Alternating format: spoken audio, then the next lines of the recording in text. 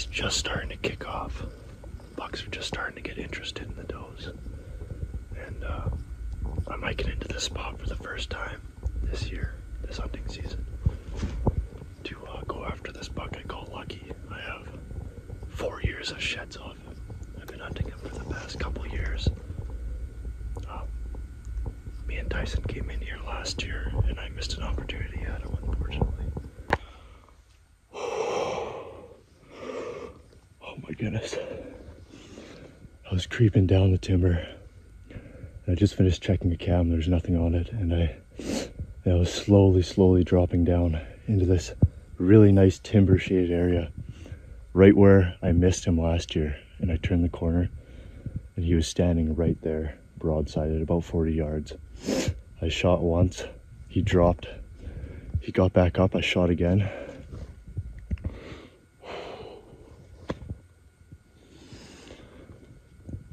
That's definitely him. Oh my goodness, he's huge.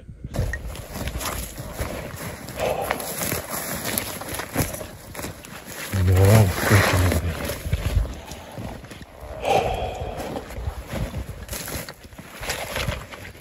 Oh my goodness. It's a freaking giant.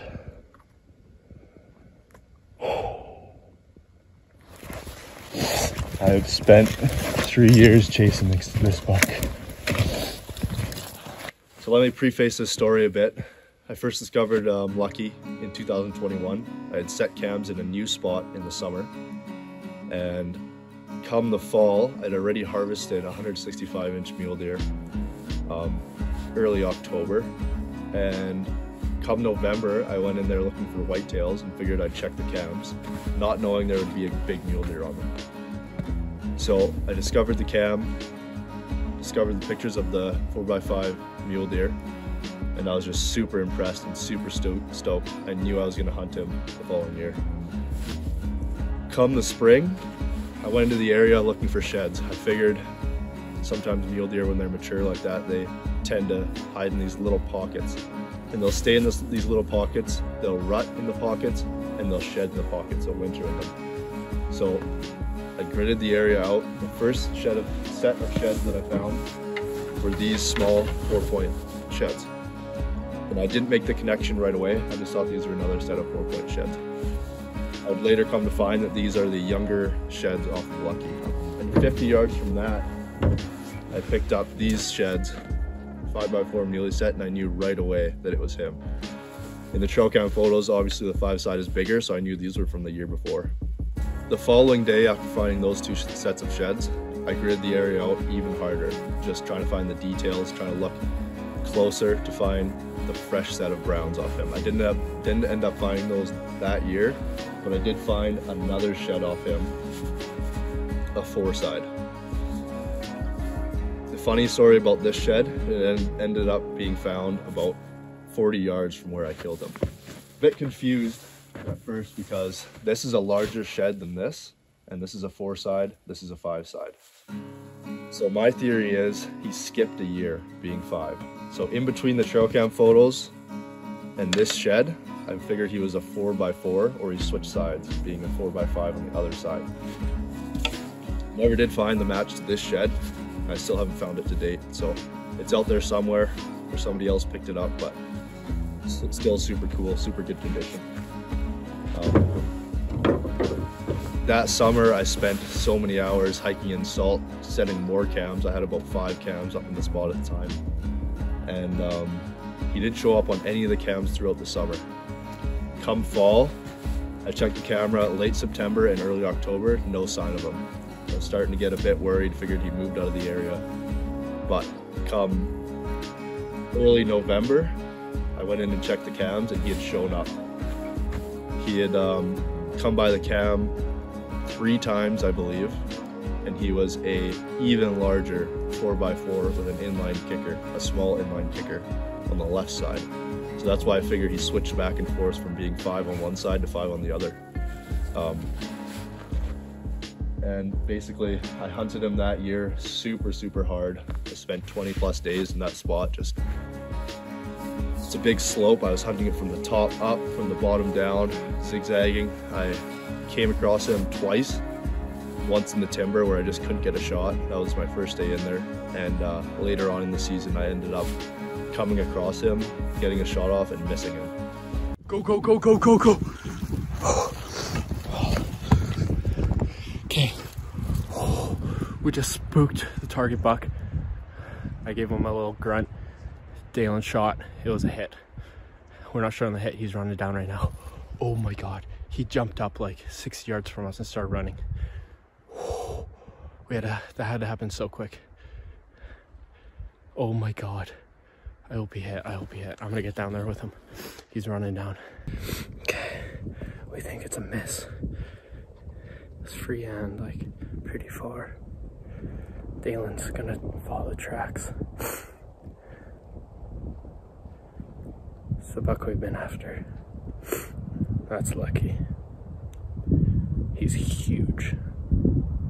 Okay, I'm back where first shot was taken, right there. And there's no blood. Man, he stinks. I love that smell of mule deer buck. But he stopped right here. We were right up on that opening up there.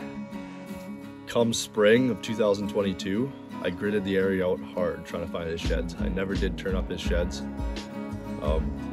They're still out there right now. I'm going to be looking this spring, looking in different spots, trying to think outside the box, trying to find them. But I ended up getting lucky about 4 kilometers away from the zone where he had shed and I had seen him the year before. I got super lucky and I stumbled across these sheds. These sheds are from the year 2021, and he is way bigger than I thought he was. You can tell by the 5 side that it's the same year off him. And I was super stoked to find these. I got super lucky. All right, so come 2023, I had set cams in the summer, hiking in salt, hay, more cams into the spot. I had 7 cams in the spot at that point. And I went in to check the cams at the end of summer, and I got 1 picture of him in velvet. I knew it was him just because of the brow tines on him sticking straight up, and also his bases were huge and the main beams just came straight off his head. I knew it was him right away. I didn't end up getting any other pictures of him that summer, so I just continued to check cams throughout the summer and fall in hopes to get more pictures of him, but I never did. Just gonna work through the timber and look for a big-bodied deer. And I know there's other bucks in here, so I gotta really pay attention and make sure I'm shooting the right one. So, wish me luck.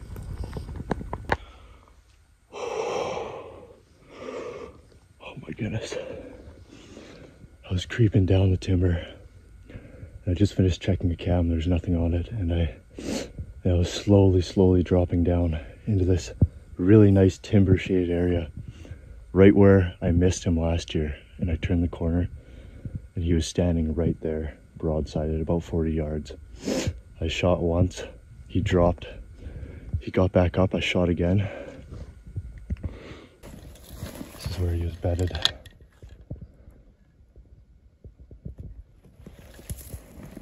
There he is right there. Oh my goodness, he's freaking huge.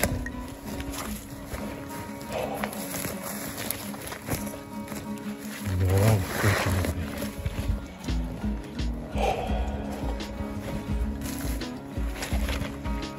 Oh my goodness. It's a freaking giant.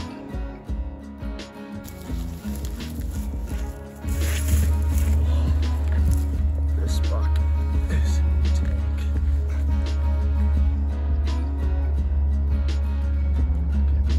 The size of this deer.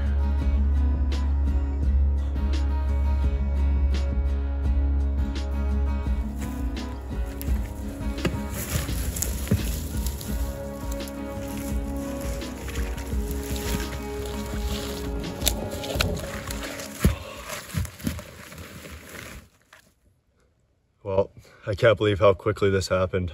I've been chasing this buck for 3 years, and my first morning back in this spot, it's October 29th, and he's coming down this ridge right where I bumped him and missed him last year. I bumped him out of his bed. He stood there broadside 70 yards and dumped him. It's just pretty bittersweet to get him on the first day in here, because I spent 20 plus days just pounding this timber last year with no success, and so it feels really good to get this caliber of a buck. It's just unbelievable. I mean, I have the sheds off him, and the sheds just don't compare in mass.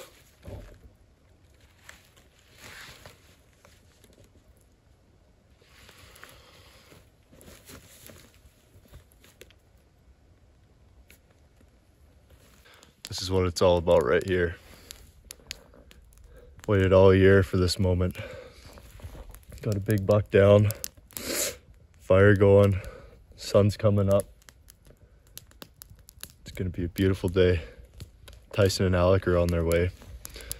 We're gonna try to see if we can quarter him up or sled him out, put him on an ice fishing sled and try to drag him downhill. That's the story of Lucky. He's a beautiful 4x4 mule deer, Okanagan mule deer, and they just don't grow like this too often. It's hard to find bucks of this caliber, especially in this region where bucks get shot as young bucks, or as soon as they turn 4 they get shot. So when a buck can find a hidey hole that he can just hide out and is safe from predators and humans, hunters, he can grow into something special, and that's exactly what this buck did. And I was able to outsmart him on that particular day, and ended up with an awesome buck and some great memories.